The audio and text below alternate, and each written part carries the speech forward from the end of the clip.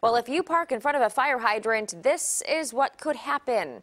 Yeah, that picture from the Anaheim Fire Department is now going viral. Also, though, getting some backlash this morning.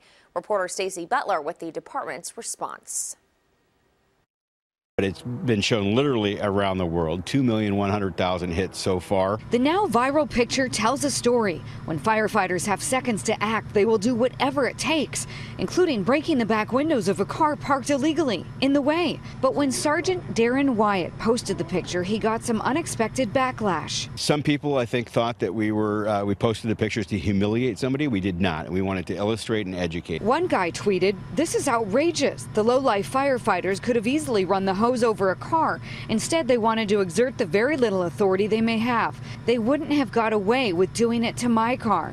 And did the dummy realize it was a red zone in front of the fire hydrant and nobody parks in the red? The dummy deserved the windows broken. But we had a few people that really questioned why we didn't put the hose underneath the car, around the car, or over the car. And we wanted to demonstrate to those people that it just isn't feasible to do that. It reduces the flow of the water because of the kink in the hose, and it's just not possible. In a video just released by the Anaheim Fire Department,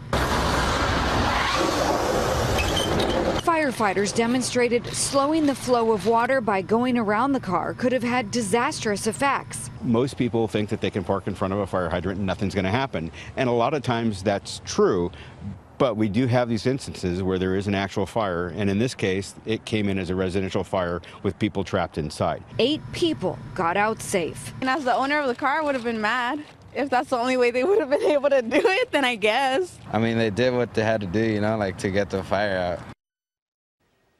Well, a similar situation in Sacramento, and we want to show you this picture now as well. So take a look. Metro Fire took to social media and posted that, saying how parking illegally next to a fire hydrant can keep them from doing their jobs as well, delaying firefighting efforts. You can see they had to go around that truck with a trailer attached just to be able to put the hose into the fire hydrant.